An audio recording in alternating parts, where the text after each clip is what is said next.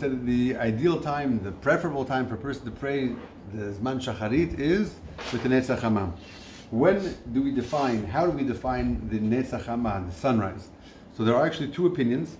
One of the opinions is that it is when the sun, the disk of the sun, first appears over the horizon, the first view of the sun over the horizon. The second opinion is when the entire disk of the sun is visible.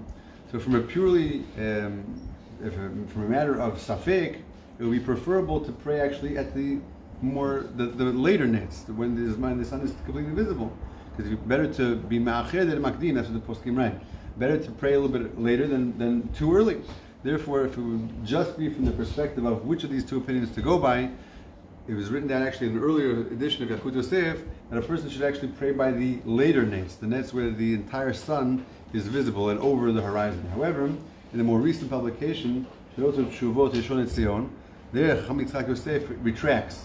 He says that he went by an earlier Shelot Tshuvot, Chamish Matzliach, and their calendar, their luach, their method of calculating the Netz. But he actually says that really it's the opposite, that a person should pray at the earlier Netz. Why? Because it's not really a safek over here. If you look at the language of most Rishonim, the Shita of most Rishonim, and the minhag that we've had in our community for time immemorial, we always have gone by the first appearance of the sun.